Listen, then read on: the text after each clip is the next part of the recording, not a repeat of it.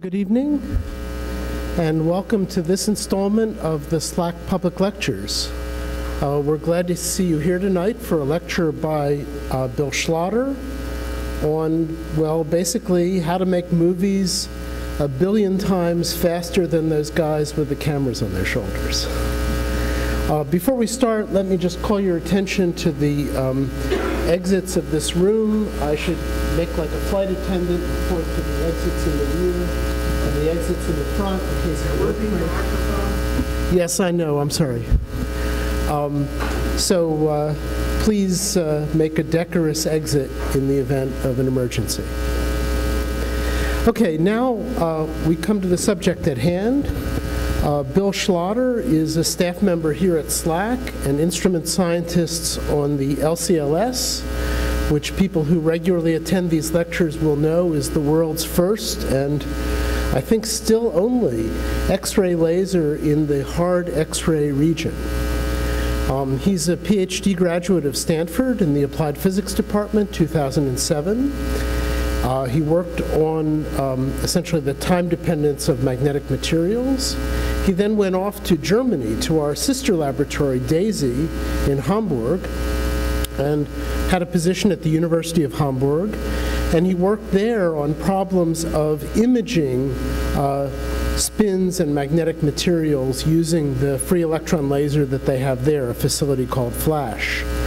Now, given the opportunities of the LCLS, he's back here, and we're very anxious to see what he's going to turn up at the LCLS. So for you, he'll explain to you how to make the world's fastest movies ever, and we thank him for his participation.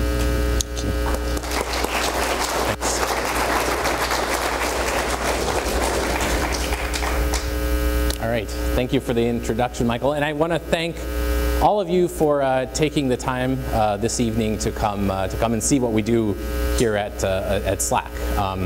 It's a pleasure to see so many people in the audience. So if you didn't catch, my name is Bill Schlotter. I'm a staff scientist here at SLAC. And I'm going to talk to you today about what I've been working on actually for the better part of my scientific career, about 10 years, which is this pursuit of making the fastest movies in the world and studying basically what's really out of sight for most of us, studying the nano world, the nanoscale. And in this case, I'm going to talk about magnetism.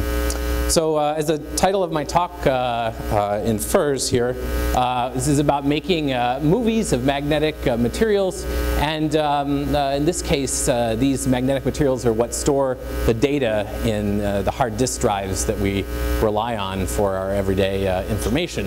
And as we know, data is stored in ones and zeros, and so we have this sort of artistic interpretation of what watching these ones and zeros change would look like. But this is actually at the heart of what I want to get to. So the picture here is of a hard disk drive, and it's probably of the vintage of going out to see a drive-in movie, like you can see on the poster here. So maybe by the end it would show up on an iPod or an iPad or something like that. So I'm going to talk about, by the end I'm going to talk about making the world's fastest movie. And to get there, we have to start by understanding what movies are, how we make movies at the most fundamental, simplest level. Well, we need light to make a movie. You can't have a movie without light. We also need a subject or object. In an entertainment movie, we'd call that the protagonist, but here we'll just call it the object. We need something to study, and that something has to be detected by a detector, some sort of film, and we'd like to see the object with some good resolution. A blurry movie is actually not a very fun movie to watch, so we need some sort of a lens to give us that resolution, and that lens and film together give us the camera. So we've got the light, the camera, and you can guess what's going to come next. The action, exactly. We need to actually see something change. We want to look at dynamics. We need some action. So it really is that simple, and it's kind of amazing. I mean, movies are pretty commonplace today. You can make a movie with your phone. There's actually a movie being made of me right now that'll go up on YouTube. But the history of movies actually starts here at Stanford at the stockyard around 135 years ago. I hope most of you have seen this picture by now. And this is one of the first, if not the first, motion picture that was ever recorded by Edwin Muybridge. And this image is of a horse galloping, and it actually served a scientific purpose. At that time, before there were movies, no one knew if a horse pulled all four of its hooves off the ground during a full gallop. You couldn't actually sort of recognize that with just your normal vision, and so this was the first movie to capture that in action. Well, we talked earlier about resolution. Well, this movie has a resolution I estimate of around 2 millimeters. We can see the reins on the head of the horse here. And the frame rate for this movie, the sort of time period between the action, is a 25th of a second, which is a little bit faster, a little bit slower than our normal vision. So when we go and play this back, we can actually play it back slower than it was recorded. And we have a slow motion movie. And as you can see, I mean, this looks like a real motion picture. You can really see this horse galloping along, and sure enough, there all four hooves come off the ground. All right, so that was in 1878, in June of 1878. And by the end of the talk, I'll show you what this looks like a few years ago when the world's fastest movie was recorded. Here's one frame of it. It actually only had 2 frames. This is the first one. And but it had 1,000 times better spatial resolution, and pretty much pretty close to 1,000,000 billion times better temporal resolution. And that ultrafast movie is what I want to talk about today, because that's the time scale that we can study the action of electrons and materials on the nanoscale. So what we're really shooting for in making these magnetic movies is to get real nanometer resolution with billionths of a second time between frames. So so then what do we see here? This is not what it's going to look like. It'll look a little different than that, I'm sure. So what do we need then to make a movie like this? Well, we need, because we want to watch these bits dance, right? And I'll get into what these bits are in a little bit here in terms of memory bits. But what do we need to see a movie of magnetic bits? Well, we need to be able to see the bits. We need that light. In this case, that light's going to be X-rays. We also need a movie camera. And because these things are so small, that movie camera better be a microscope. So we're going to need the lights, the camera, and we're going to need some way to capture that action. And a normal camera just uses a shutter to stop the light from coming in while the film advances. There are digital ways of doing this, but when you start to talk about doing it on millionths, billionths of second timescales, it becomes very challenging to detect that image and distinguish between 2 points in time.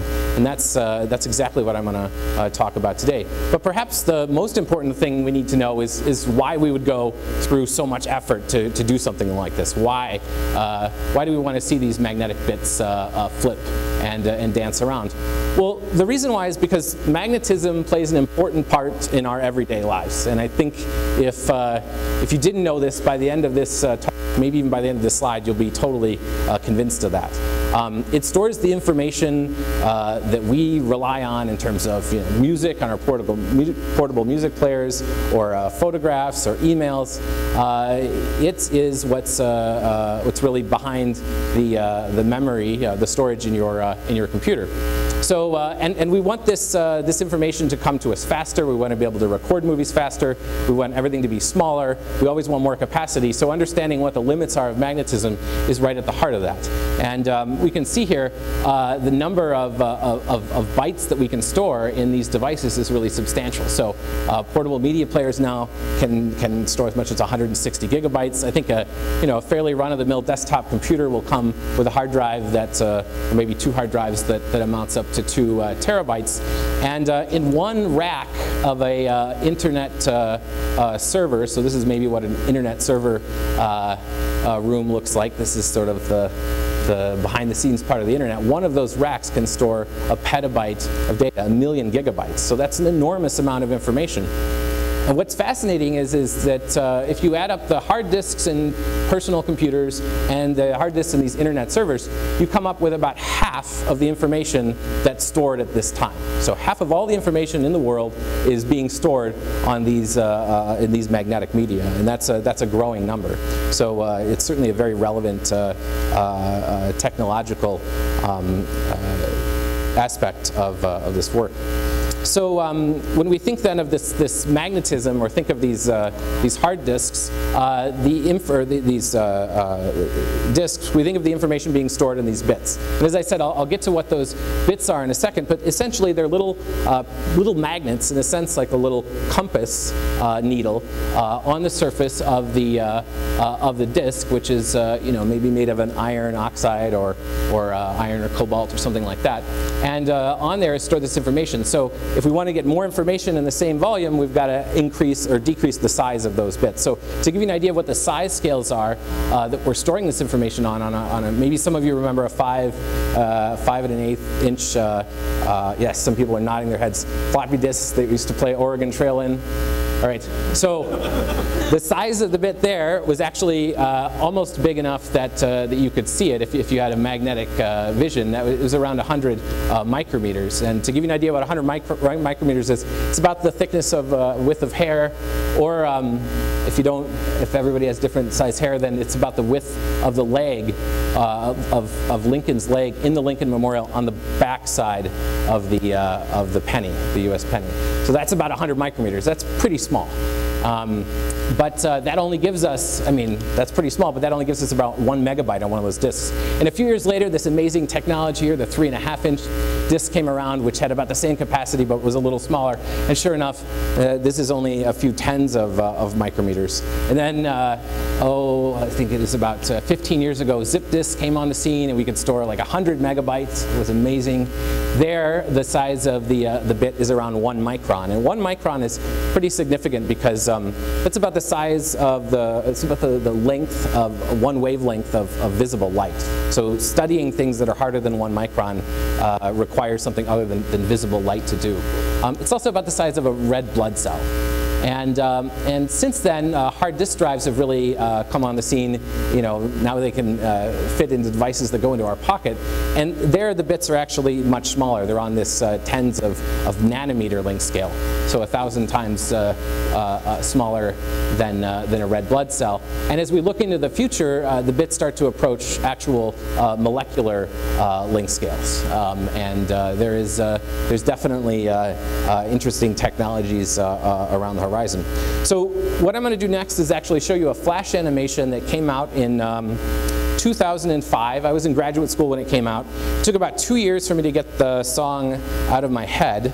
And it was made by Hitachi Global Storage, who manufactures hard disk drives. And I'm going to switch over to the PC. But before I do that, when you're watching this movie, I want you to think about how the data is being stored, because it talks about that. And also, what does it mean to say that the bits are dancing? So I'm going to switch over to the PC here, and we'll go over to the movie, and here we go.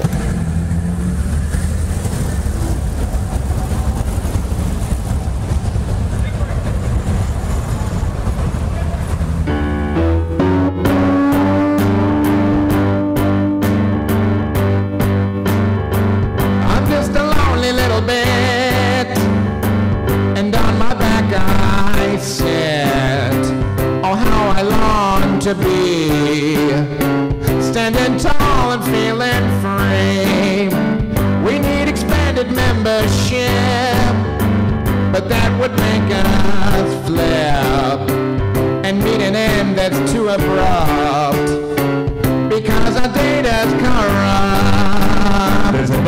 that, you know. Hey, is that Actuator Man? It's called the super paramagnetic effect. Supercala what?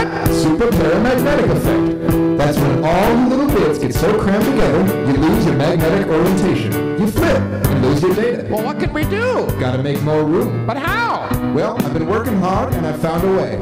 You gotta get perpendicular. Get perpendicular. Think about it. If all your bits stand up instead of lie down, you make more space for new bits. More bits, more data. But how are we gonna stand up? Leave that to me. 1, 2, 3. Kick it.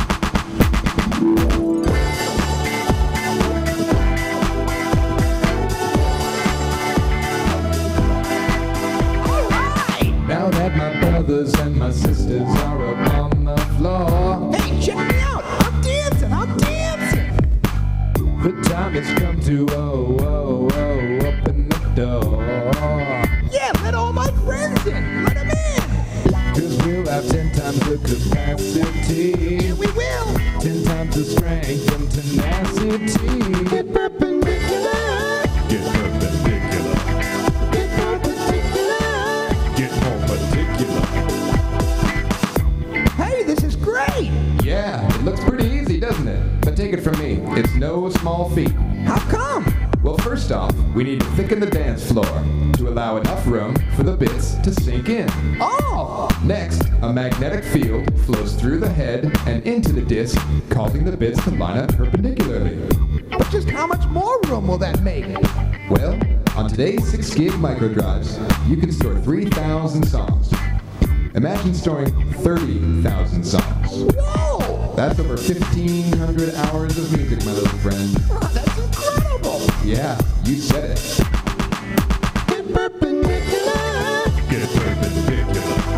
Get perpendicular. Get more particular. Get perpendicular. Get perpendicular. Get perpendicular. Get more particular.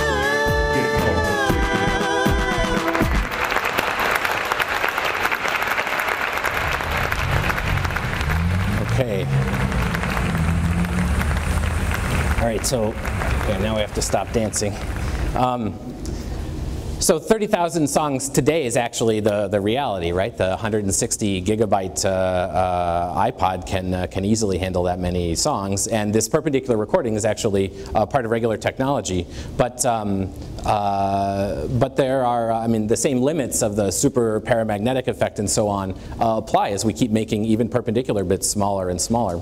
So the actual action in this movie that we want to capture here is these bits dancing. So let me first talk about how the bits are being stored. So this is a screen grab from the flash animation there, and so if anybody thought this was a sewing machine, it's actually a magnetic write head. So this is what's writing the data. So this is an electromagnet that can produce a magnetic field. And here's where the actual data is being stored. So this, these are the bits. And this is a magnetic material. It might be iron or iron oxide. And underneath here, the so-called dance floor is probably actually just a piece of glass. So it's a very thin magnetic film.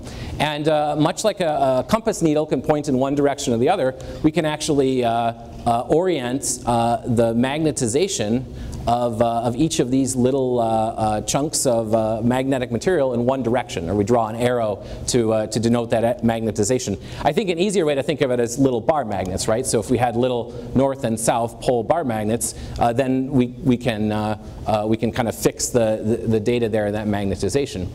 So as this write head moves over, it sends this magnetic field through the bit, and in the process, it flips or switches. And that's the actual dancing that we want to see. Now, there are other ways the bits can dance if they heat up really hot or something like that, which we're also interested in, but this is sort of what's happening in our everyday lives when we record an image or download something from the internet. This is what happens in our hard disk drive.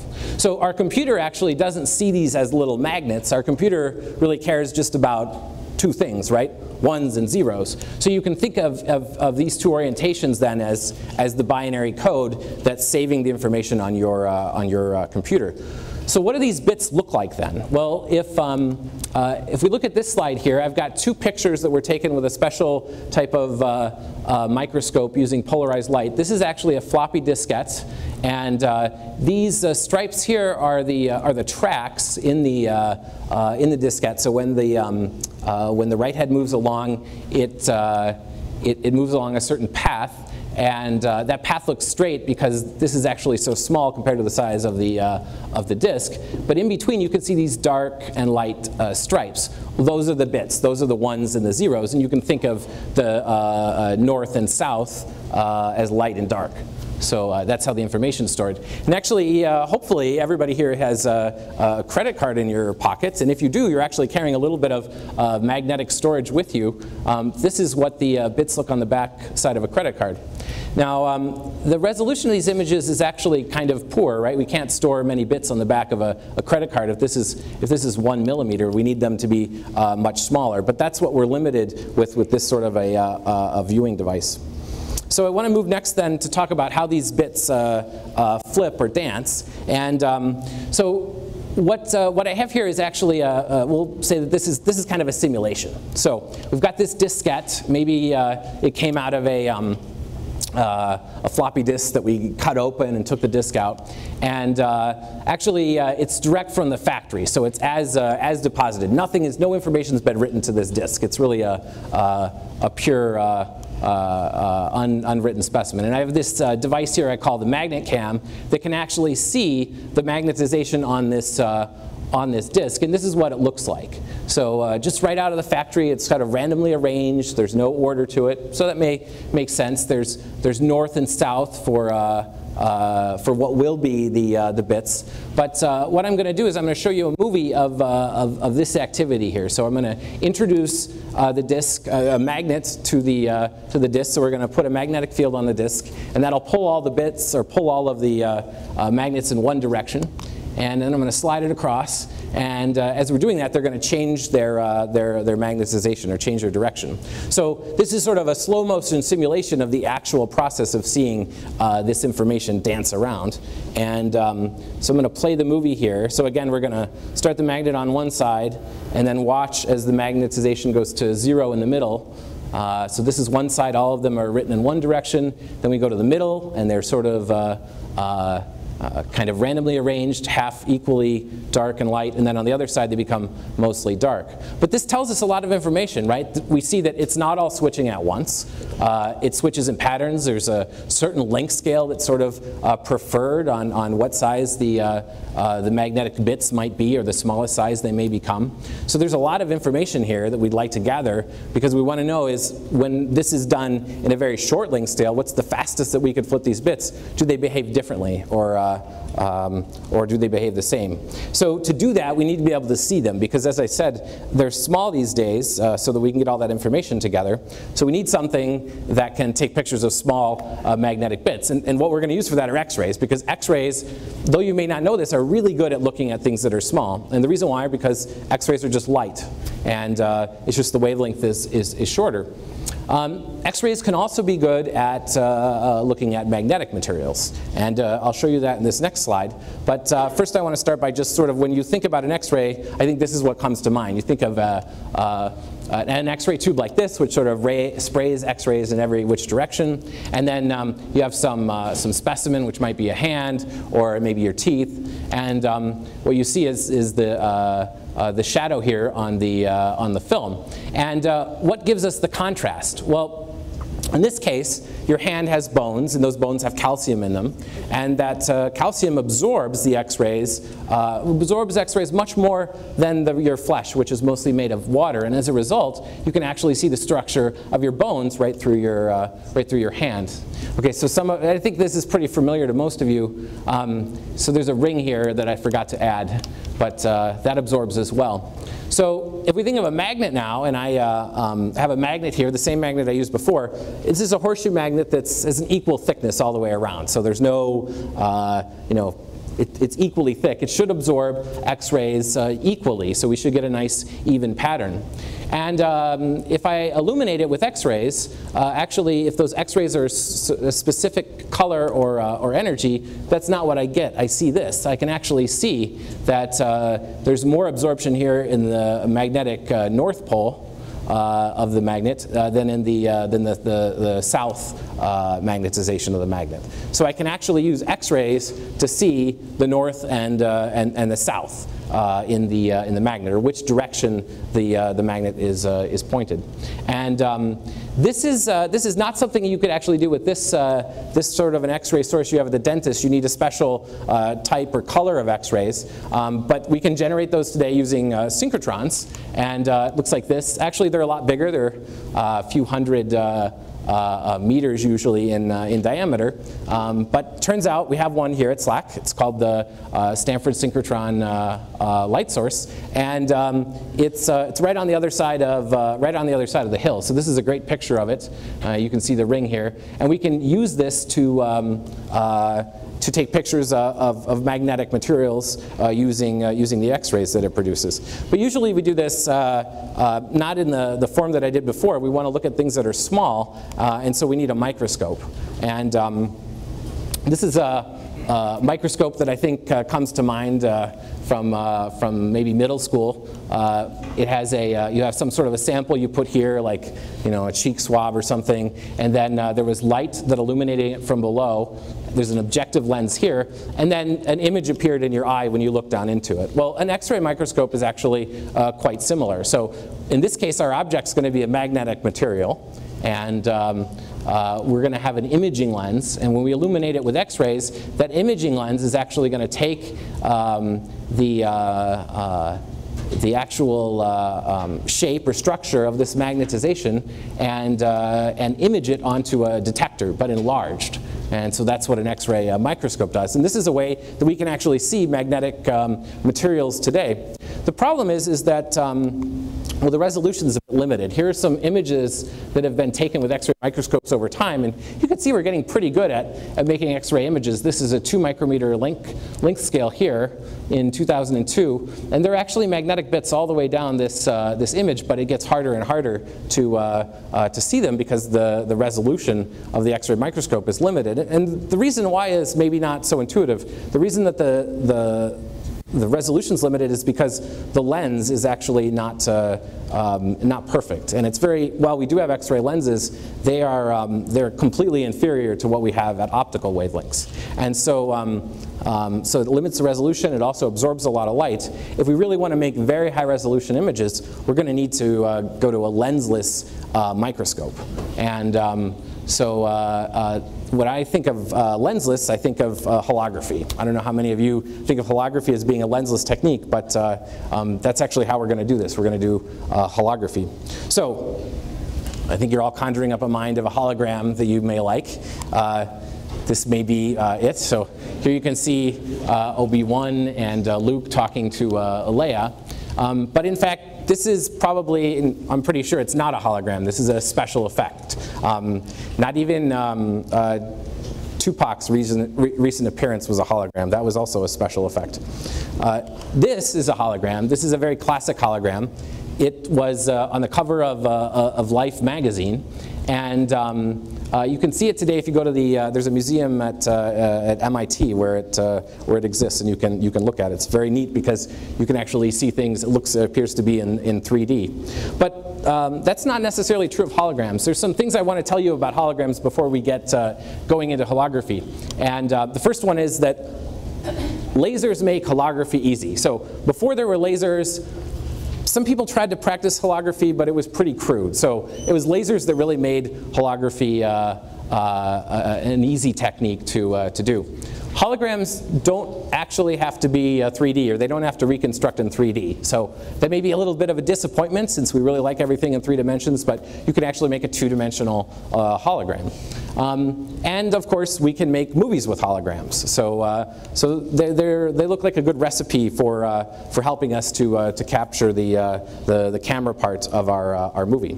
So I'd like to compare a little bit how a photograph is made to how a hologram is made, because the outcomes are pretty similar, but the processes are fairly fundamentally different. So With a hologram, you start with, or excuse me, with a photograph, we start with an object. This object here is the Brandenburger Tor, which is in Berlin, Germany. I've done a lot of experiments there, and so it's a familiar thing to go and see and take a picture of.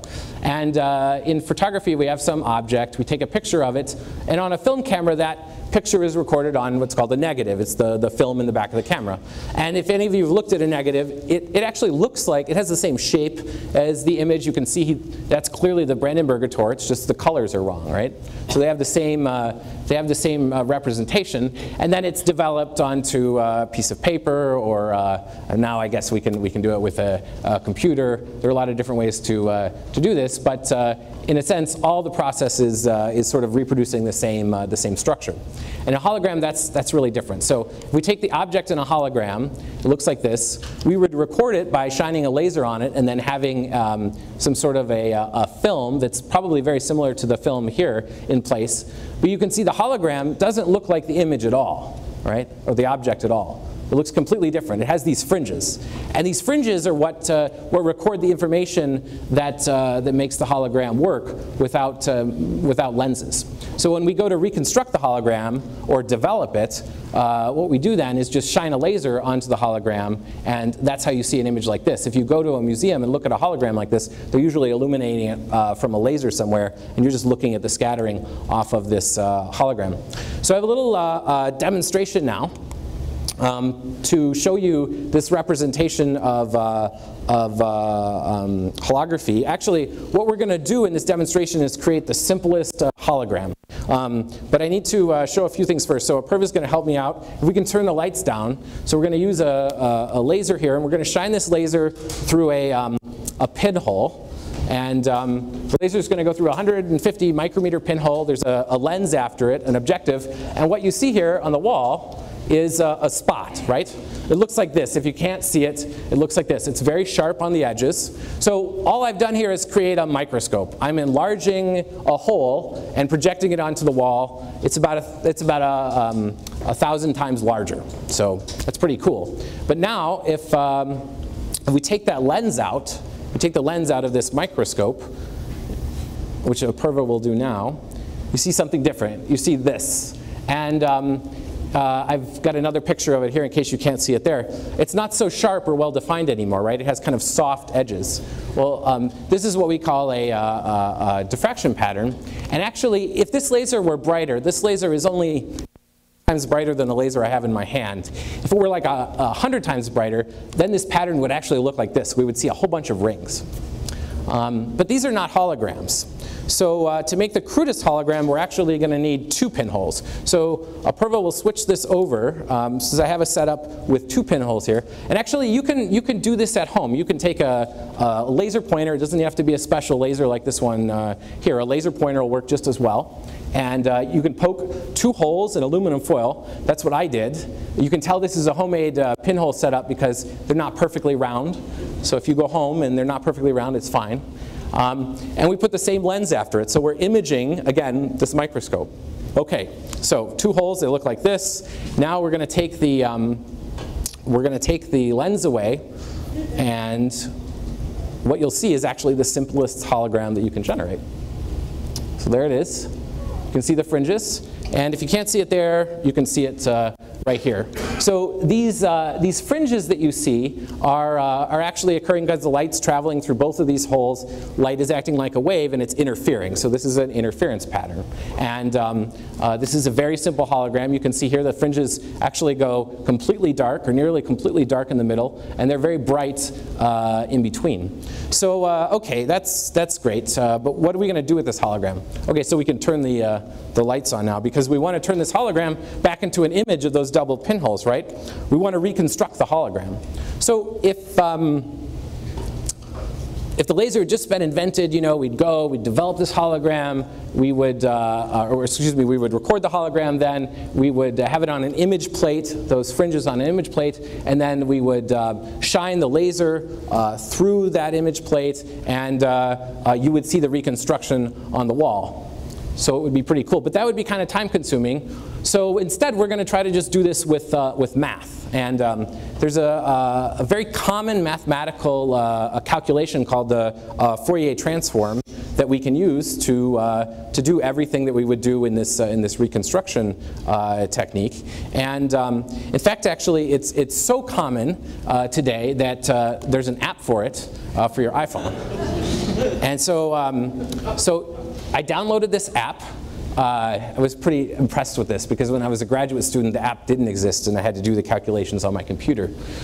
And then I took a picture of this fringe pattern. Now actually, this fringe pattern here is a little bit different than the one I had there, but it's quite similar. So in this app then, you can take this Fourier transform, which is a calculation that's used for all sorts of other things in technology for communications and image processing and so on. And you can calculate this transform. And what you get is this. And this is exactly what we would get if we reconstructed this hologram using a laser. Okay, I can see a little bit of disappointment because there's more than 2 holes. It's okay. This is the simplest or crudest hologram, so it takes a little bit of work to coax an image out of this, but that's what I'm going to show you what we're going to do next. So to do that, actually, I'm going to put this under ideal conditions. We're going to go through some simulations here.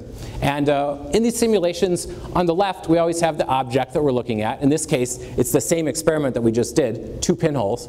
In the middle, we have the hologram itself. You can maybe see the fringes there, but you see the rings. And on the right, we have the Fourier transform, this 2-dimensional Fourier transform of the hologram, which are these 3 dots here. And those 3 dots look quite a bit like what we saw in the previous image, right? So where's the image coming from? Well, if I make 2 little red circles over the 2 holes that I'm trying to image here, and then slide them over, I'll show you where it's supposed to appear. One's in the middle and one's on the right. And the one on the right is the one we're going to pay attention to. The image here on the left actually is there because there's a symmetry to this, and I guess I could cover it up, but I wanted to kind of keep this real. I didn't want to sort of candy coat it too much. So this one we don't have to pay attention to, but watch the one on the right, because that's where the image is really going to show up, okay? So now we have a little bit different situation. We still have 2 pinholes, but one pinhole is really small. So over here I've enlarged the image. I've got 1 small pinhole, 1 large pinhole. And you see the pattern here. The fringes are a little bit weaker than in the previous one. And then I take the Fourier transform, and you see the image over here of the large pinhole. And if you don't believe me, let me show you how that works. So here are the 2 circles. I'm going to slide them over. And voila, the one on the right here is the image. All right, so these are kind of the simplest examples. Now I'm going to go to a square. So I've got a tiny hole next to a square. All of a sudden my hologram really starts to look different, right? It doesn't have round features anymore. It has square features. And there's still some fringes here. And now lo and behold, there is a square on the right side here. So I'm taking an image of a square, okay? All right, so now let's try to build up something that's a little bit more random, because we've done these very predictable shapes. So tiny hole here, have some sort of a funny geometric shape here. This is the hologram that I would generate, and then I take the Fourier transform, or the 2-dimensional Fourier transform, and here you can see the image on the right. And I can actually build this up a little bit more. Here's another one with a little bit more shape to it. And here's actually using the object that we made the first the movie in, or explained the movie in earlier. And you can see I can create an image of this object. So if you can carve this into aluminum foil, you can go home and make this hologram at home. All right, so this is exactly what we're going to do then with our X-rays. So if I put this the system into this sample into this geometry, so here's the X-rays. I'm going to illuminate the sample here with a hole, and then we've got our object. This is the hologram, and surprise, surprise, we get the Fourier transform. Oh, I lost the joke. Okay, hold on a second here. Let's rewind in time. Little slide shock. Okay, so this little object here is not random. Some of you who've been to Berlin may have seen this guy. He's in East Germany or East Berlin. He's on the crossing lights. So when you walk across the street, he's the one that gives you permission to walk. And his name is Ampelmännchen. And that means like little man that allows you to walk across the street, or little man traffic light. So in this case, he's our sample. And so we'll call him the Sampelmännchen. So, all right. Okay, so now when we take this time, there we go. There's the Fourier transform, there's the reconstruction, and the little sample mention is walking right along. Okay, so to recap, we've talked about magnetism, why it's important. We've talked about how we can use X-rays to see magnetic materials and to see things that are really small. And we've talked about holography and how we can actually use holography to create images without using a lens. So we're going to put all those things together now and do magnetic X-ray holography. And this is an image here of an actual X-ray hologram. So I've got X-rays that are illuminating the sample, and there's a little magnetic sample inside this hole. And this image here is no longer a simulation. This is an actual hologram that's recorded with the magnetic sample here and another hole drilled right next to it to produce these fringes. And I actually recorded this data in 2004. It was a really exciting time because we were right on the brink here of creating the first lensless X-ray image. And if we look at this hologram, you can see the nice fringe pattern that we saw before. And now when I take the Fourier transform from this actual data, you can see the two-dimensional Fourier transform gives me the reconstruction of the magnetic material. So these are those magnetic domains that we've seen before. So this was a big step. I mean, we'd seen domains like this before, but we'd never actually been able to image them without lenses, or we didn't have a good path for imaging with higher resolution without using lenses. But this was 8 years ago. This was just a small step on the direction to making a movie, because in a sense we were just getting our camera working. And what we want to do is actually capture some action. So we've got X-rays, holography, magnetism, and now we want to see what time scale this magnetism is behaving on. So to relate what that time scale is, because it's to think of a millionth, of a billionth, of a second, or a femtosecond is a little bit of an unnatural thing to do. And I'll tell you right away that magnetism, the dancing of these bits, the flipping of magnetic materials at its fastest, we believe occurs on this time scale here between femtoseconds and picoseconds. So to give you an idea of how fast that is, I'd like you to think about the speed of light and how far light travels a given distance. So you've probably heard of a light year before. That's the distance light travels in a year. It's really far. We all know that hopefully you know, the speed of light is around 186,000 miles per second. So in 1 second, if I were to shine this laser up at the moon, probably would be a little bit diffuse by the time it got there, but it would take the light about a second to go from the Earth to the moon. So that's 1 light second. So going 1,000 times closer, 1,000 times shorter is a millisecond. And a millisecond is about the time it takes light to go from here to Lake Tahoe. So from here to Lake Tahoe. So that's a pretty reasonable distance. That's 1 millisecond at light speed. All right, so then 1,000 times shorter than that is 1 microsecond. And if you came in late, your car is parked probably about 1 light microsecond away. So that's a millionth of a second. All right, so then I think some people say sometimes, oh, I'll get that done in a nanosecond. Well, hopefully what they're going to do is closer than 1 foot away, because light travels about 1 foot in a nanosecond. So now a nanosecond becomes sort of on a very human scale, right? 1 foot is very something I'm very comfortable with. 1 foot, that's 1 light nanosecond. So 1,000 times shorter than that is a picosecond.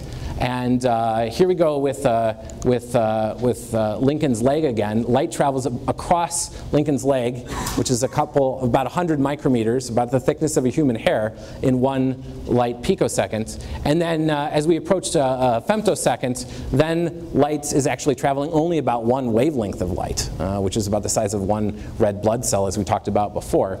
So 1,000 times shorter than that is an attosecond. And in an attosecond, this light's traveling less, 1,000th of a wavelength, so we'll have to switch to a shorter wavelength light.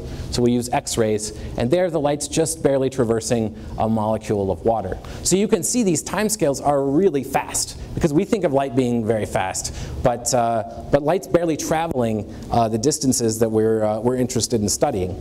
So to do these So to do these experiments, then, we need light pulses that are very short, that are femtosecond duration. So a flash of light that's only a few femtoseconds. And we also need light that is X-rays, because I showed you we're going to need X-rays to do imaging. And this imaging technique that we use, the holography, works really well with lasers. So an X-ray laser would be really great to have. And it turns out now, for a little over 2 years at SLAC, we have an X-ray laser. It's called the Linac Coherent Light Source. It is the first hard X-ray free electron laser in the world. And it's here at SLAC. And actually, there are, I just want to say something, there are actually 2 hard X-ray lasers in the world now. There's one that turned on in Japan a few months ago. So there's some competition. So we have 2 X-ray lasers in the world. And so this is SLAC. And this is the 280 here, Sand Hill Road, and then Alpine's over here. And hopefully you're familiar with this very long building. The linear accelerator sits underneath this building. And we actually use this linear accelerator at SLAC, which has been running now for 50 years. For the last few years, we've been using it to make X-rays. So we use the last third of it. We eject electrons a little bit down from the freeway here, and they're accelerated to a few giga electron volts of energy. And then they're sent right along here. They drift through here. They kind of meander through here. Woo! And then they get to this hill. And this is really important, because underneath this hill, there's a tunnel. And in that tunnel, there's a series of permanent magnets that are about this big. And there's a few thousand of them. And as the electrons move in there, they shake back and forth in this magnetic field. And in the process, it's pretty violent, I would imagine.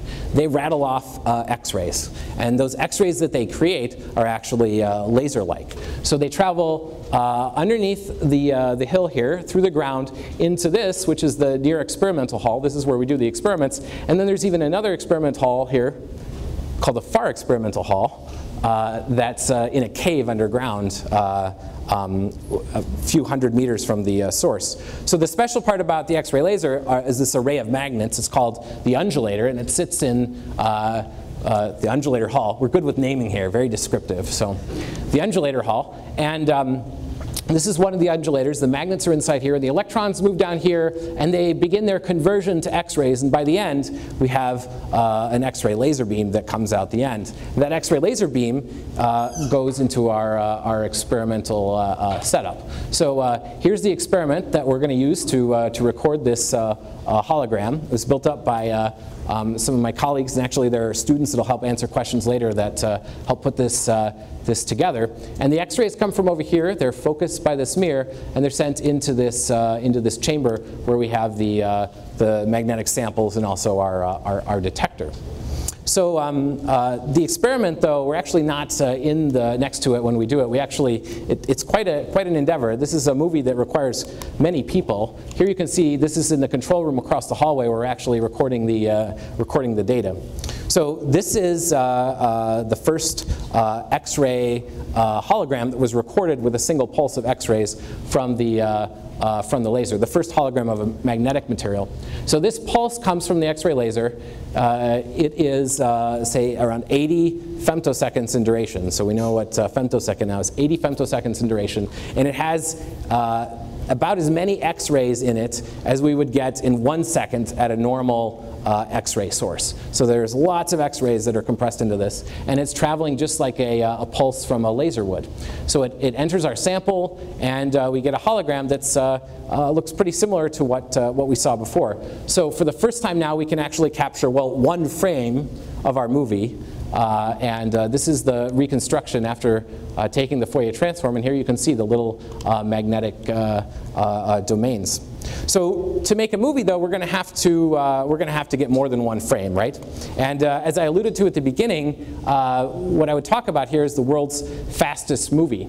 And this movie is inspired by trying to look at magnetic materials, but we need to first demonstrate that our movie-making technique is actually going to work. And so that's what we're going to do here. We're going to look at something that's somewhat static. So we've got the 2 pulses coming from the X-ray laser that are delayed by some time that's very short, probably a few hundred femtoseconds, maybe a picosecond. So remember, a picosecond is the time that if we go back, whoops, here. Picoseconds is the time it takes for light to go across Lincoln's leg. So this light, this X-ray pulse, is actually shorter than the extent of his leg. So it's a very short pulse of light. And we've got these two pulses that are slightly delayed, and they're going to overlap on the detector. And that's the problem, because when we detect both of these images, or we detect both of these pulses, we're not going to be able to read out the camera fast enough before the second pulse arrives. And so they come and they overlap on top of each other. And so that's the big problem to making the ultra-fast movie. So the trick around that is actually to use holography. And that was what was done by some of my colleagues around 3 years ago while I was in Germany at Flash. They did this experiment. And so this is a holographic object. This is an object we're going to take a hologram of. And the sample here is probably the smallest version of the Brandenburger tor that's ever existed. It's very tiny. It's about the size of a human hair. It's about 100 microns across. And so we're going to illuminate this object with one pulse. And so this first pulse is going to illuminate it, and it's only going to illuminate this hole, this reference here, the one down here, and the sample. So if we go back and watch this again, there it was. And the second pulse is going to come, and it's steered so that it only illuminates the sample and these two holes. So now we've got two pulses that are illuminating different parts of the hologram, but they're both illuminating what we want to study. They're both illuminating the object. All right, so they actually had more than 3 holes. They had around 12 holes, but you can just pay attention to the inside here. So we just illuminate the left side of this this sample. This is the hologram we get, and this is the transform. There's just tons of copies of this Brandenburger tor because there were so many holes. But just pay attention to say this one right here, because this one we'll sort of extract and put on our film for our first frame in the movie. So the second pulse comes along a few 50 or so femtoseconds later, and it illuminates the right side. So here's the hologram from that one, and here you can see the reconstruction. Now, these pulses actually didn't come sequentially. In this example, they were just sort of testing things, and they just illuminated one side and then illuminated the other side independently. And that's why you can actually see the images are a little different. So this image appears here, but just barely appears here. And this one appears here, but there's no image, well, there's barely an image here in its place on the other side. So then we extract one of these images, and that makes the second frame in our movie. So then when they come together, now actually we're going to use 2 pulses. Then the holograms overlap. So this is basically 2 holograms on top of each other. But that doesn't matter, because the information that's here in these fringes, it all sorts itself out once we take the Fourier transform. And so now, these images here that are in kind of the red ones, were the ones from the first pulse, the pulse on the left, and the ones that are in the green or bluish here are the ones from the second pulse, the ones on the right. So we've actually taken a 2-frame movie of an object that didn't change, but nonetheless it is actually a movie, and that was verified by none other than the Guinness Book of World Records, who certified this as the world's fastest movie last year. So there's no question that this is the real deal. But 2 frames is probably not enough to get all the information we want to gather, although it actually would be really helpful. So what we'd like to do in the future is to use basically many pulses to illuminate a sample. And here you can imagine this is the horse that we saw from the beginning. And if we have one pulse that illuminates the top, then we get one image, and a second one that illuminates this hole, the second image, and so on and so forth all the way around. You can imagine this is like a picosecond or femtosecond stopwatch. We can actually watch this action in time. So we haven't done this yet. This requires equipment that we hope to build, but you can see the idea of making these movies is very powerful. And so I'd like to talk at the end here just about the applications of this. Well, I've talked a lot about magnetism, so clearly we want to look at magnetism and watching magnetism switch. And one of the most exciting things in magnetism today is actually that we can switch a magnetic material not using a magnetic field like on a hard drive write head like we saw earlier, but just with a polarized optical laser pulse. And this actually happens on the femtosecond, picosecond time scale. So we'd like to capture that in action because this is a very exciting technological advance, and understanding how that magnetism is actually being influenced by the optical laser would be really helpful to know more of. So what we would see there is a movie a lot like what we saw before, what we anticipate to see, a lot like we saw before in sort of slow motion, but we don't know exactly what it'll look like. So magnetism is of course interesting to study, but really this technique is good at looking at anything on the nanoscale, any nanoscale structure that has dynamics that are on that picosecond or femtosecond time scale. And magnetism is only one of those things. If we look at an application to organic solar cells, in an organic solar cell, light from the sun is absorbed in a material, and when that light's absorbed, it takes the electron and splits it away from, from the atom that it was closest to. And actually what we want to try to do is keep that electron from jumping back into the atom, because if that happens we can't capture it to make electricity, it just turns into heat. And in organic solar cells, there's actually a structure on the nanometer length scale where certain materials are happy to have that electron, and other ones are just going to allow it to sort of absorb back. And so getting that electron away from where it was created by the absorption event from the sun is what gives us an efficient solar cell. So understanding the nanoscale structure and actually imaging the flow of the electrons and of the energy in these solar cells would give us a much better understanding of how they work and hopefully control their efficiency. So something else that's interesting that happens on the nanoscale is chemistry. So chemistry often occurs on surfaces and in interfaces.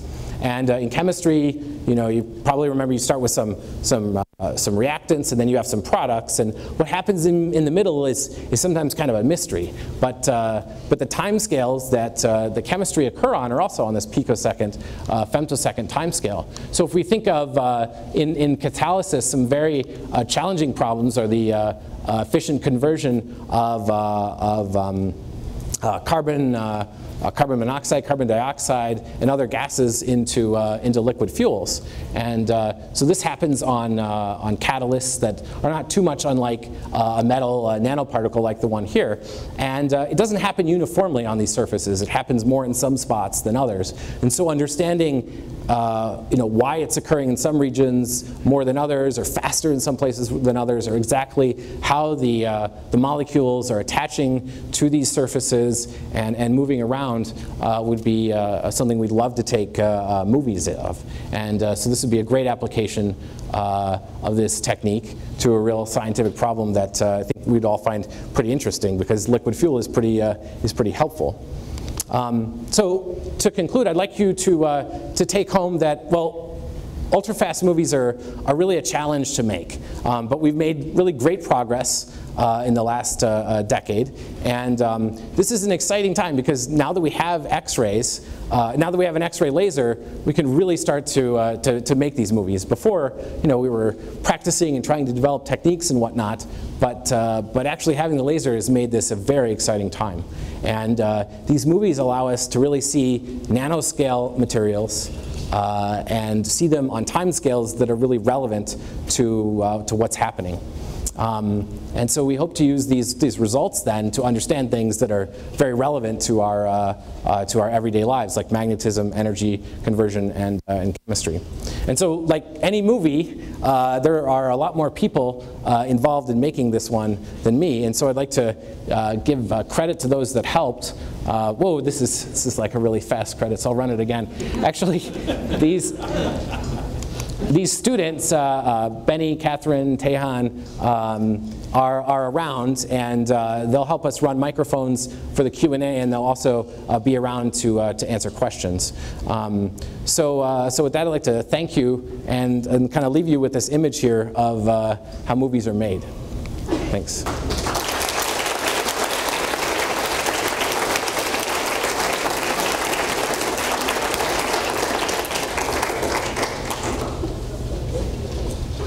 Well, thank you very much.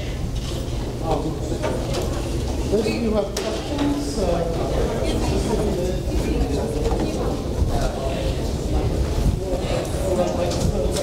So I think it's on now.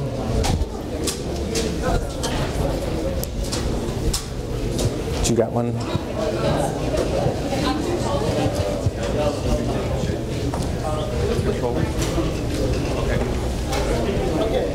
so those of you who'd like to ask questions. It's on. Sir. Hi there, yeah.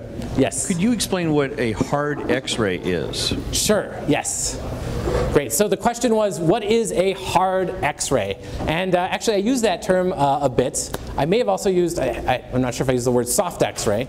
A hard X-ray is a certain color of X-ray, so it's a certain wavelength of X-ray where the wavelength is about 1 angstrom. And it depends what kind of scientist you talk to, how big that is. So for me, it's about 1 angstrom. To an astrophysicist, it might be 1/10 of an angstrom.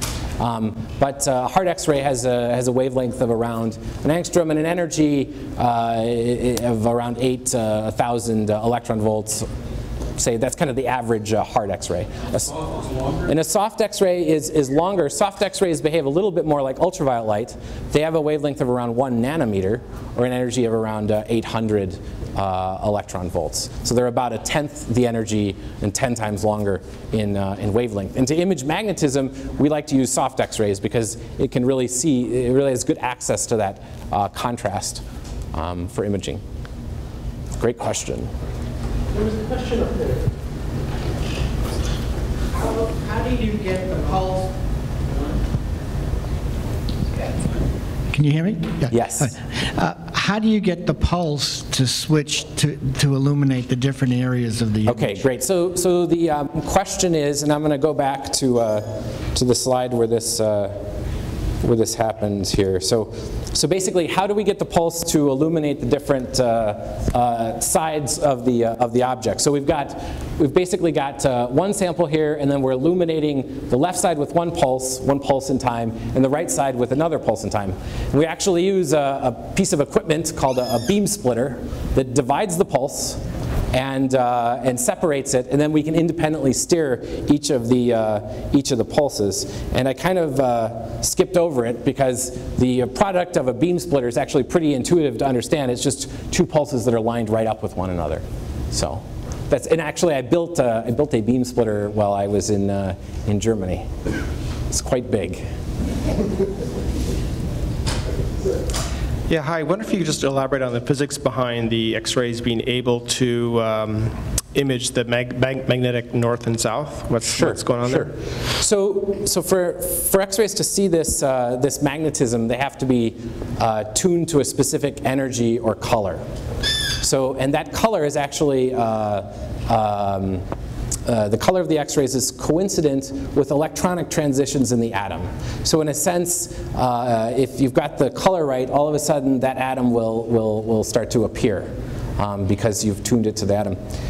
The magnetism comes from an imbalance in the spin of the electron. So the electrons have this quality called spin. It's what gives us the magnetism, and there's more of one spin than the other.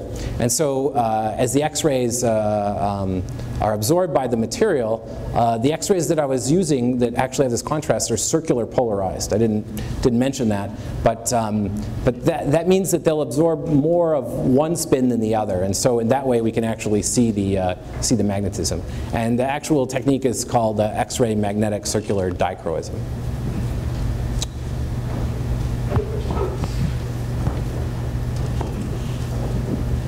Sir.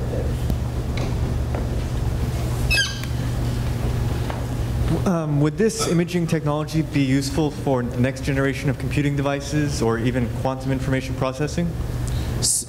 So the question was, would this technology be good for the next generation of computing or even quantum information? Well, certainly, so soft X-rays are really good at seeing the nanoscale, but they're not good necessarily at seeing an individual atom.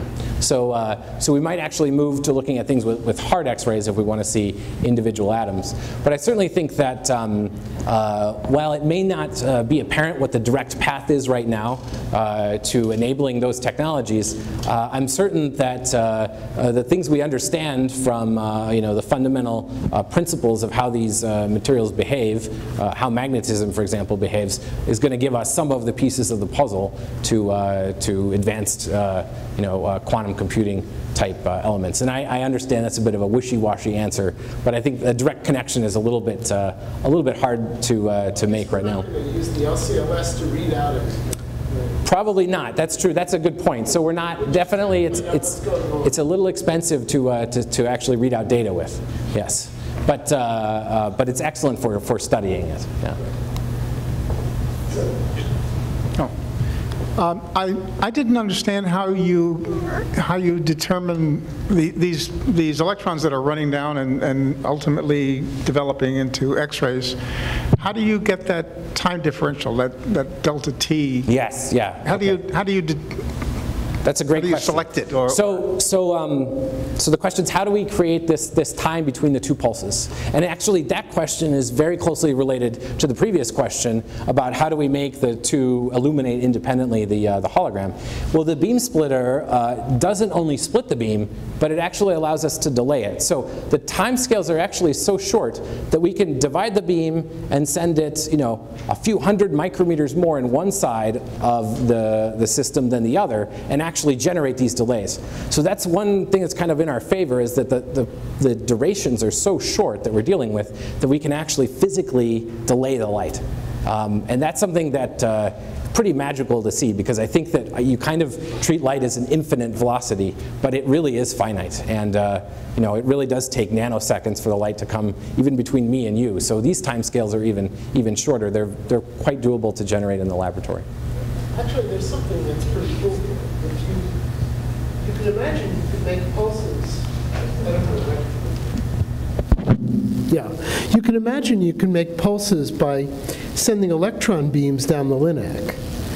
You accelerate an electron bunch, and every bunch makes a laser pulse. And the technology says you can put those bunches very closely spaced, as we would think, a nanosecond apart. But that's a whole foot. That's much too far to do this experiment.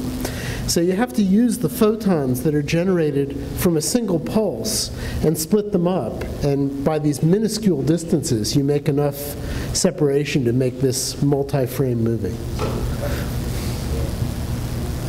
Other questions? Sir. Actually, we need the microphone just because they're recording this. Sorry. The stairs are kind of weird here.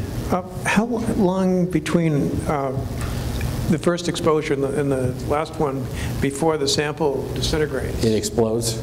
Yes. Yeah, that's a good question. So that's something I didn't address, that often, not always, but often these experiments, when we hit the sample, it actually is not there afterwards, but the second pulse is still capturing it in action. So for things to actually move away, for atoms to actually, for the whole system, first it has to, so first the X-rays come in, the energy is absorbed, that energy's got to be converted to heat, and then that heat needs to start to basically move around or cause stress in the mechanical system so that it explodes. So it's kind of a progression of things. And that happens in the hundreds of picoseconds to nanosecond timescale. So it's a long time when you compare it to the electrons, which is what we're really looking at here. You have a follow-up? Yeah. This is a different one. Okay. When I was at Maxtor, we were looking at the time it took for a magnetic domain to flip. Is there any possibility of actually getting a high-resolution image of that flipping time? Yeah, I mean, ideally, that's where the what we're after here. I think you can. I mean, there's information statistically on how that goes, but that's the movie that we want to make. So. Right. Yes. Let's take one more. Anyone?